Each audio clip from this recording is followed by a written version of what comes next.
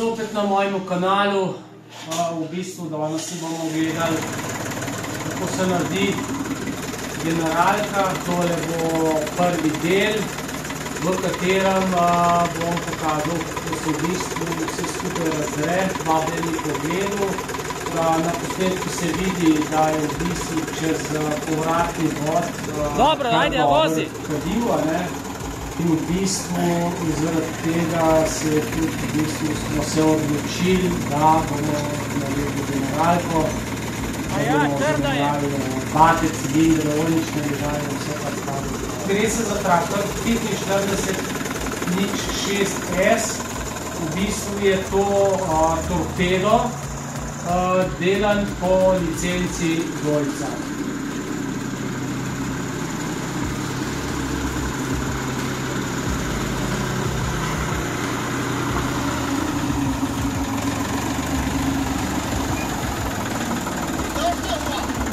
Pa dobro je.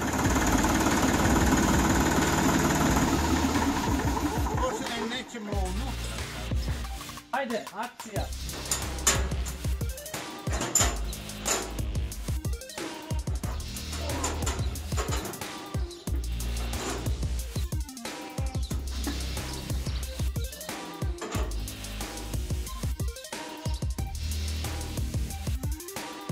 Jaz sem v bistvu prvič odstranil pokrov motorja. To se naredi v bistvu zelo preprosto. Izbije se štihtek ven tam na pregibu havbe in se v bistvu havbo potegne stran.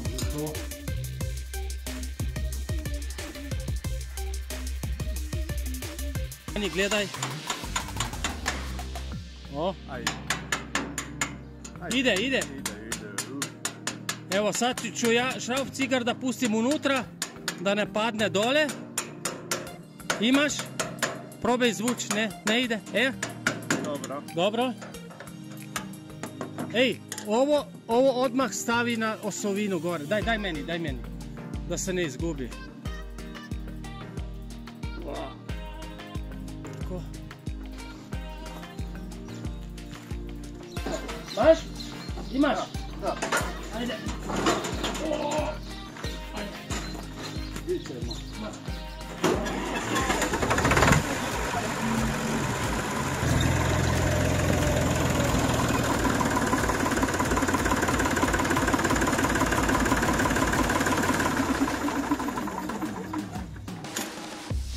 Evo ga.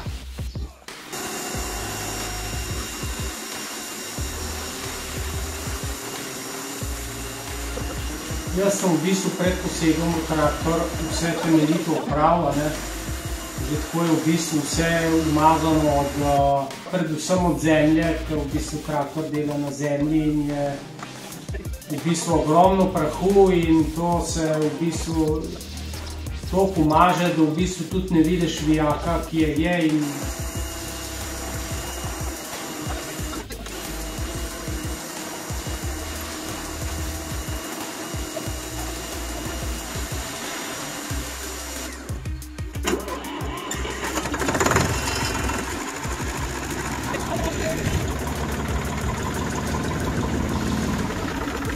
se treba seveda tudi temeljito spucati, počistiti, stihati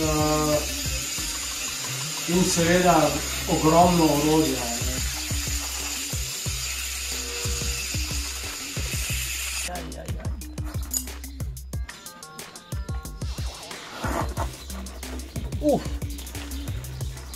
To je stihno.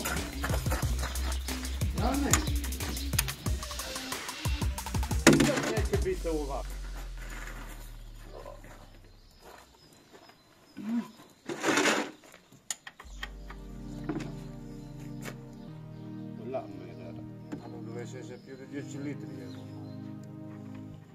Ne znam koliko ide. Imaš još kakvu kantu?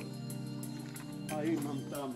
V bistvu najprej je potrebno spustiti olje. Ma daj se smije. A ti misli na tvoje particele. Ej, pa nije, nemoj da se smijaš, to su resne zadeve. Ozbiljno je to. Gdje je ulje? Pa ne znam ako će on raditi na ono žuto ulje. A? Jer je naviknut na crno.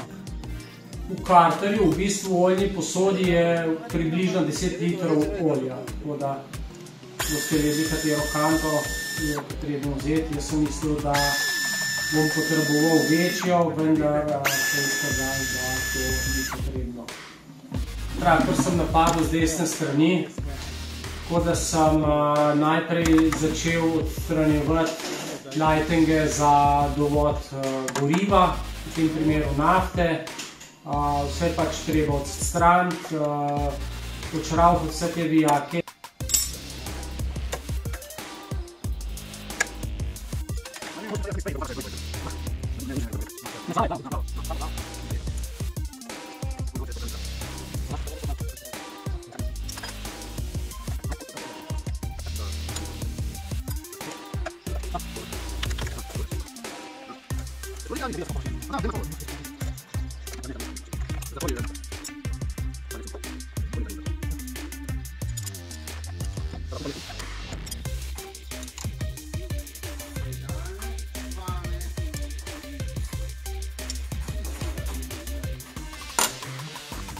V bistvu tole so pokrovi ventilov, pridejo pritrjeni samo na en vijak na 13 ključ, mislim, da je M8 in pa seveda povratni vod za gorivo.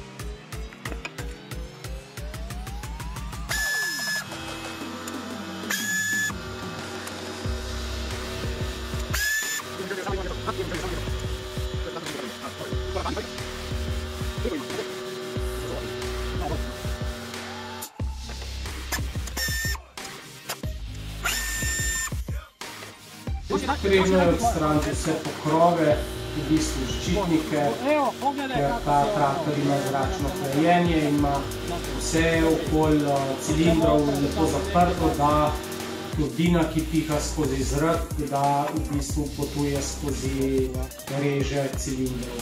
Zdaj idemo z ove strane. No, potem sem se prestavil na levo stran traktorja. Oba kolektorja sta pritrjena z vijaki M8, v bistvu z maticami, so pa na 13 ključa.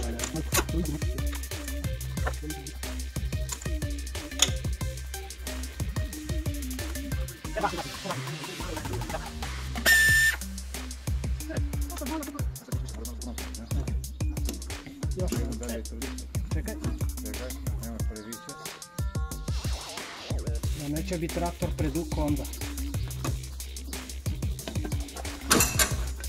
Sada mislim da je dosta. Da, sve ovo...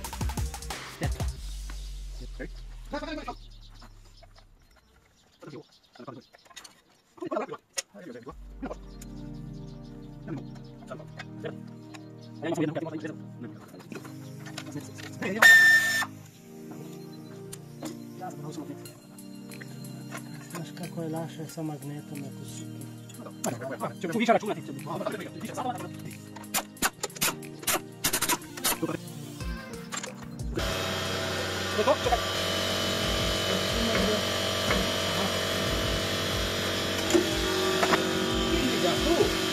Ne, tamo, još je, ima tamo, vidi. Ne mogu da radim. Daj još, 30.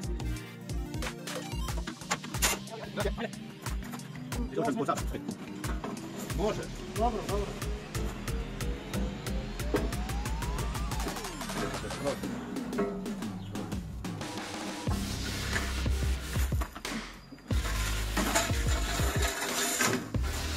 Tamo. I svi ćemo prema gore da idemo.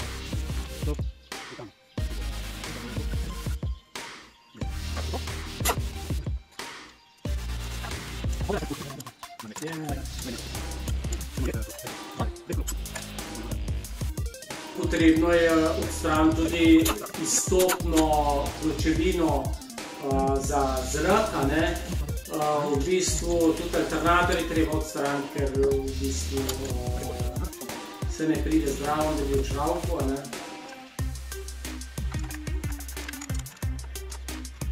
To je ta izstopna pločevina.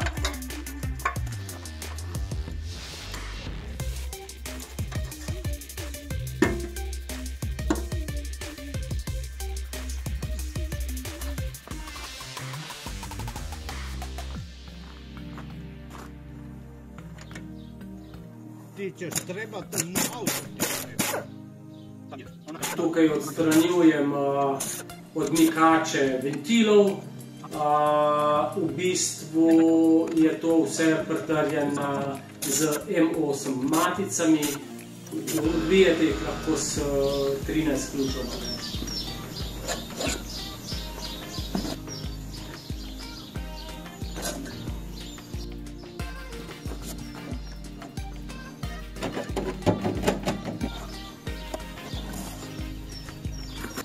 Ovo je napravo. Šta je ovo?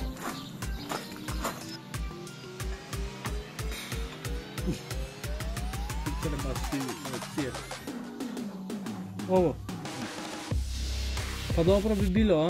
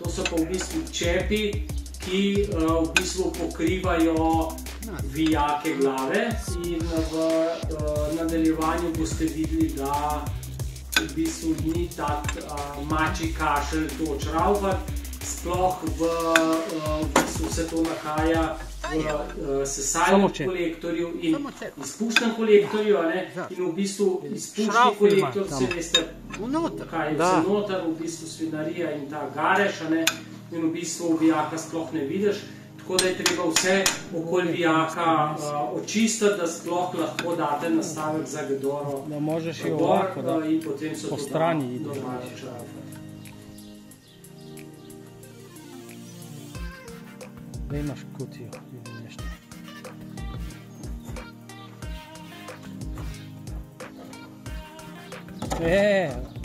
Original. Je to mint čokolet. Da, čokolet. Mint čokolet.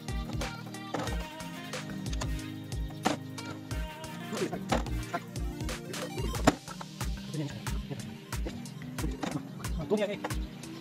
Znaš kako se je? Odmah. Ovo je. Lođe. Da. Daj mi nešto da produžim prije.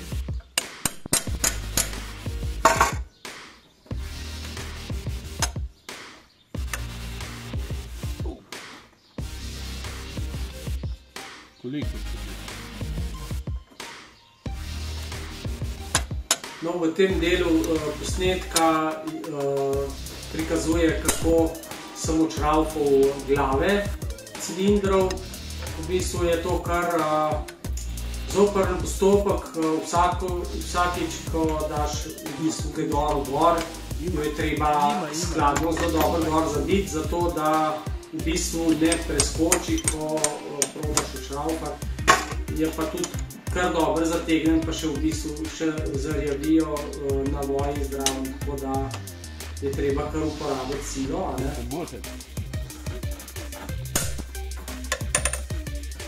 Da, povuci. Samo da... Gore? Aja, pa još. Dobre.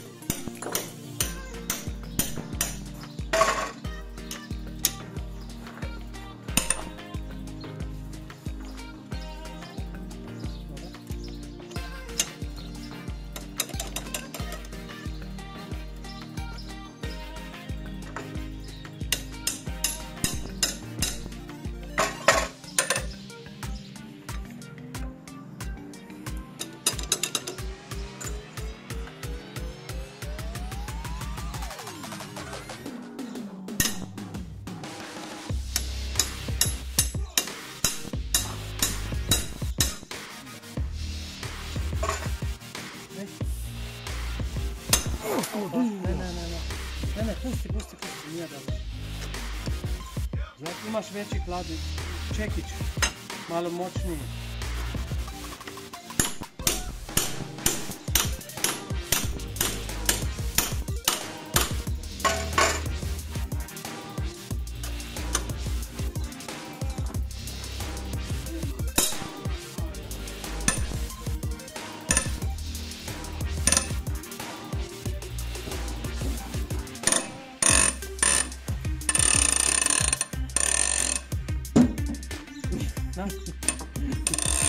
Pa šta je ovo?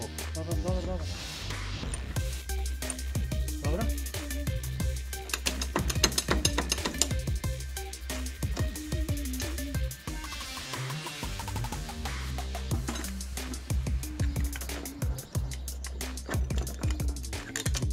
Dobro? Probaj.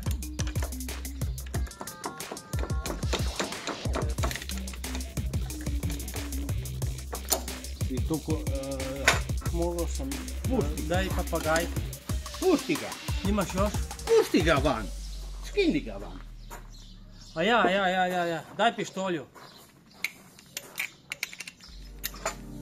Daj onu kotnu pištolju. Daj, onu. Ne, još onu iza. Ovu. Tako.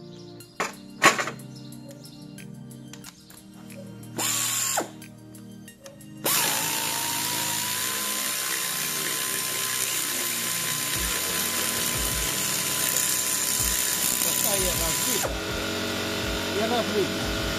A? Ne. I zašto? Dobro.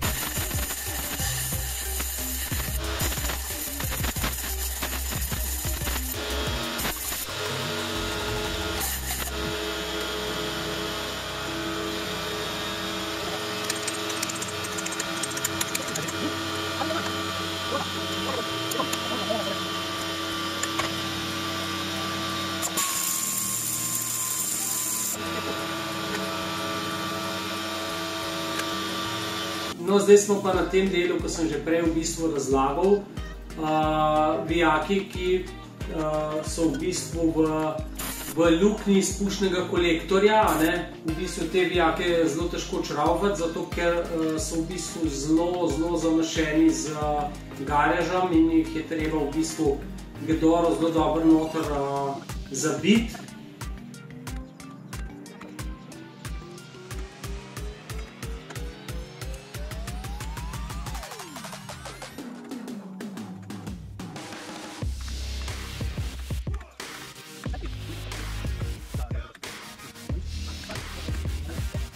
Vsaka glava je pritrdjena z 4 vijaki, da so pa v bistvu zamašeni izpušni kolektor, to je pa znak obrabe cilindrov oziroma lahko da je posen obroček, lahko da so samo tako mehki obročki, zaradi tega potem začne uhajati mimo obročkov olje in posledično motor izgoreva, skupaj z nafto izgoreva tudi olje in v bistvu se s tem tudi maši izpušni kolektor. No, zdaj smo v bistvu v tistem delu posnetka, ki sem že prej razlagal, da pač v izpušnem kolektorju, kjer se nahaja vijak za pritrditev glave, tukaj je prišlo do problema s težavo, ampak ni problema, sem jaz v bistvu rešil s šavtim cigarjem. V bistvu malo sem šel okoli vijaka in očistil, tako da sem lahko v bistvu nastavek za gedoro naredil gor, tako da sem lahko čral.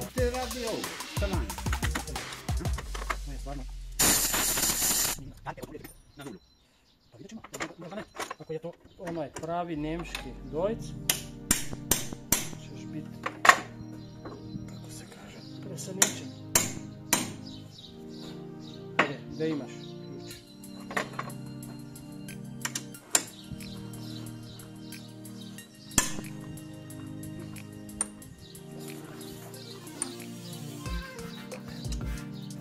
V bistvu meni osebno je lažje zadevo sestaviti pa razgledati, ker po razgledanju se zmeri nekaj zaplete, nekaj ne moreš člavati, nekaj je zravno, pa se kot v glavnem. Jaz najbolj uživam, ko sestavljam zadevo, tako da... Ampak moram reči, da pri tem dojcu v bistvu ni bilo enih težav.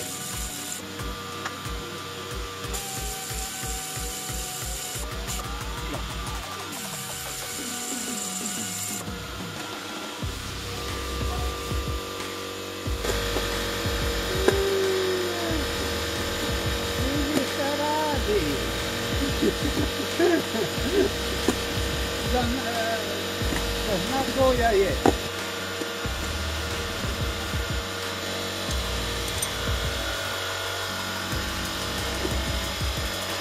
Nešto dalje.